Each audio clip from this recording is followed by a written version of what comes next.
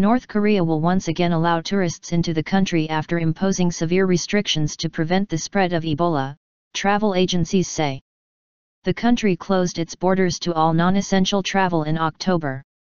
North Korea is thousands of miles from the Ebola outbreak in West Africa that has killed more than 9,000 people. No Ebola cases have been reported in Asia. Tourism is a vital source of currency for the cash-strapped country.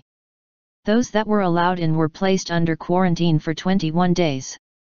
These restrictions applied to diplomats, NGO workers, and North Korean officials returning from overseas trips.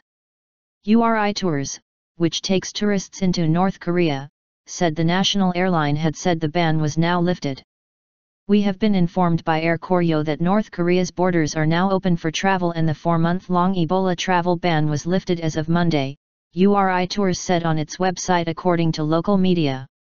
The manager of China-based Young Pioneer Tours, Troy Collings, told Reuters, "We've had it confirmed officially that the border is now open.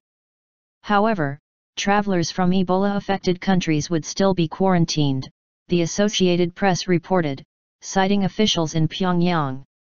Pyongyang's anti-Ebola measures highlight concerns that an outbreak could pose a direct threat to the regime's survival, South Korea's spy agency reportedly told lawmakers last month. Much of North Korea's population lives in extreme poverty and the healthcare system would be ill-equipped to handle an Ebola epidemic. Pyongyang has aggressively promoted tourism in the last few years in an effort to draw in much-needed foreign currency. The country is facing international sanctions and widespread poverty.